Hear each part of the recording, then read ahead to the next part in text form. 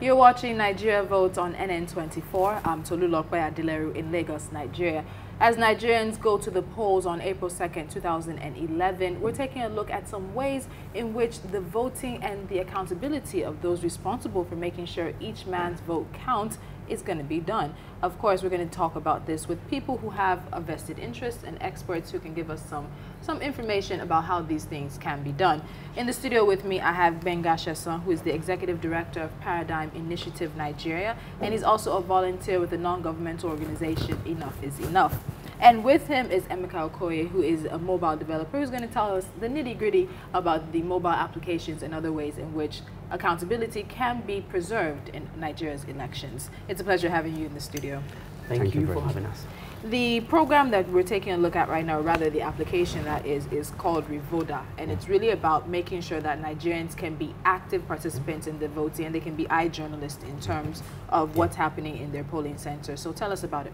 Okay, ReVoDa is basically a mobile application that allows you to monitor the elections. And what usually used to happen was that as a monitor, you had to register with with INEC or ENEC, depending on who is pronouncing who you're talking to. And you get registered as a monitor, and then you move around to check what's happening.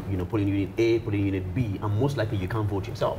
But now we're saying that, guess what? We've got an opportunity, and this is what EI Nigeria thinks. EI Nigeria basically said, let's RSVP, register, select, vote, and protect. And to protect our votes, the idea is, instead of being a monitor who goes around, how about you vote, and then you also monitor?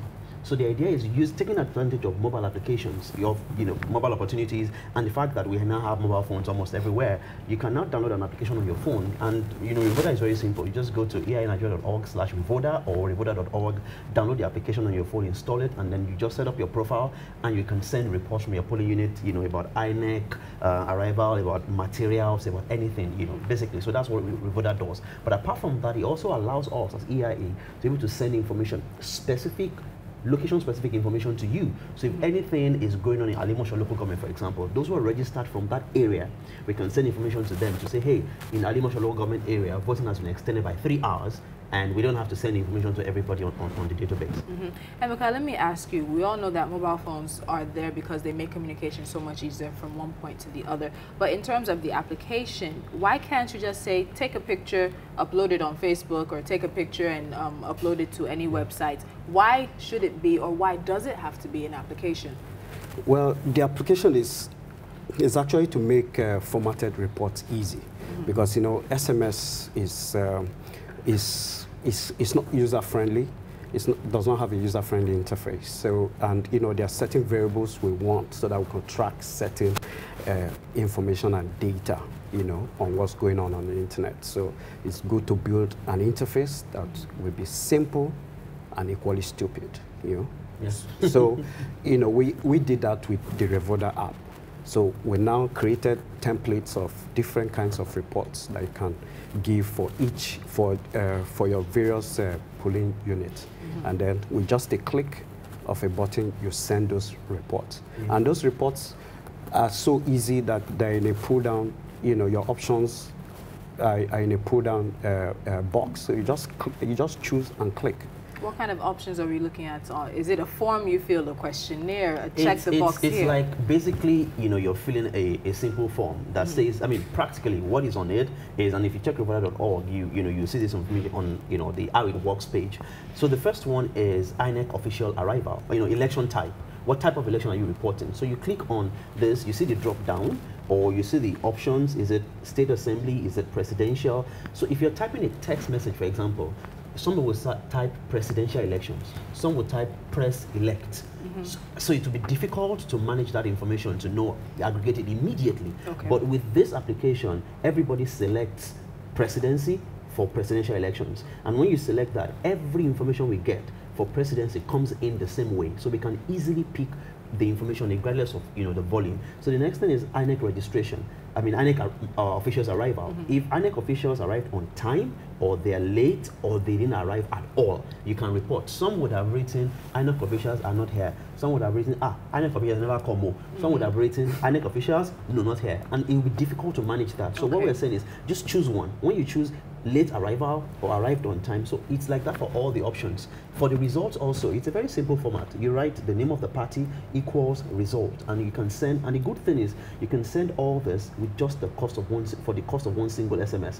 INEC official arrival, whether you voted, if there was rigging, if there was violence, if police behavior was intimidating or friendly or not, and the results, and you just click on send, and once you send with one single SMS, the report comes to us, comes to the database, and then we can then look at the database and say, okay, in Kwara State, in this local government, in this ward, in this specific polling unit, this is exactly what is happening. And you know, from that, if there's any reason for us to now send information to every member of that polling unit or every member of that, you know, local government or ward, we can send that to them and say, hey guys, this is what's going on. Or if we need to, you know, escalate that to INEC officials or to the police or to any other agency of government, then we can easily do that. What do you think the response has been? How do you see the downloads? How many people really have hit up the webpage, want to be actively participating in monitoring Nigeria's elections now? You know, basically, we know we've been pushing this through the social media, Facebook and Twitter, and we are hitting 2,000 downloads, you know, for now. Though we could say on average, we are having like 300 per hour download. It's going to peak as we blast more. We expect high usage from the second election because the time between the downloads now and the next election, we are just 24 hours. So usage will definitely not be that high until the governorship election. Maybe presidential. No, it will start. I think the governorship is going to really be the major one. Yeah, be the major ones. You know, so it's actually quite interesting. And again, you know, this is the first time this is happening in Africa. This is the first application that you use to monitor election from a mobile phone. It has never been implemented. So I think right now Nigeria is now showcasing to the world how election can be monitored and be reported. And also pushing civic reporting to a new level. Now, there's a question that comes up because when you have some news organizations and they have people send in their own reports, there's always a pledge or an option that you click in terms of authenticity, in terms of, to your knowledge, the information that you're sending out is true. Are you doing the same thing? Because credibility in the information, credibility in the pictures, credibility in the sound that people are sending out through your organization is going to be a major factor for this. Very simple. What we've done is there's a parallel system. I mean, there are parallel systems. There are other organizations also monitoring the elections. And what we've done is there's a synergy between all the organizations.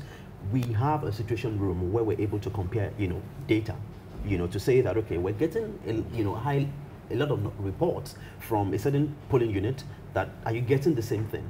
The good thing again is also, this is based on crowdsourcing. In crowdsourcing, the basic assumption is that 20% of the people are the ones that will cause 80% of the problems, which is basically, you know, a usual law, like for say, you know, the Pareto principle and all that. So most likely, the 20% will be diluted by the 80% who will send accurate, you know, results. So that's normally the principle of crowdsourcing. That's the way it works. But beyond that, the second level of checks is now to connect with other organizations and say, hey, what are you seeing? Are you seeing what we're seeing? Because even if we say there's violence somewhere, guess what?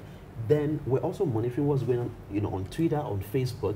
If we don't have any picture to prove that, or any video, you know, what we can then do, like I said, is send information to that polling unit or that local government and say, hey guys, we're getting this kind of report. Can you please confirm? If everybody responds or 80% respond and say, hey, it's true, everywhere is on fire or everywhere is perfectly so peaceful, we finish voting in 1 hour, then we can know. So there are different levels of checks that we have for this. Even then, you have to understand that this is parallel voting tabulation. It's meant to check the government source of the election. So it's gauging against the government source of results. That's what we are doing. You know, crowdsourcing the info. So